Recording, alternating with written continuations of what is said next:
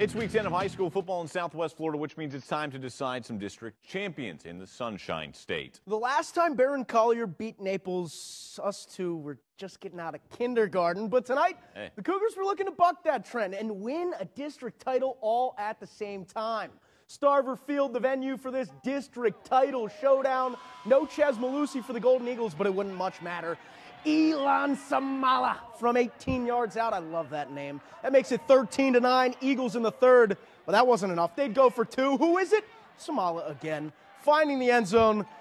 Later in the quarter, Naples trying to add to their lead. Love for the kicker, Sean. Nick Herbert from 41. You gotta love him, man. The dude's money. 18-9. Barron Collier looking to claw back in it, but Naples' defense was stellar. Devin Moore with a diving pass break. Where'd he come from? And then later, Mark Vicek with the big slamming him down. He was pumped up. Once again, 6A District 12 runs through Naples. 25-9, the final over Barron. Nick Herbert in for the PAT.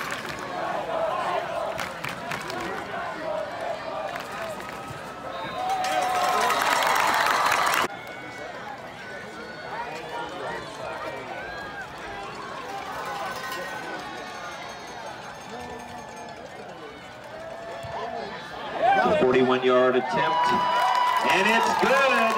Number 98, Nick Herbert, puts 3 more on the board. Eagles 18, Barron Collier 9.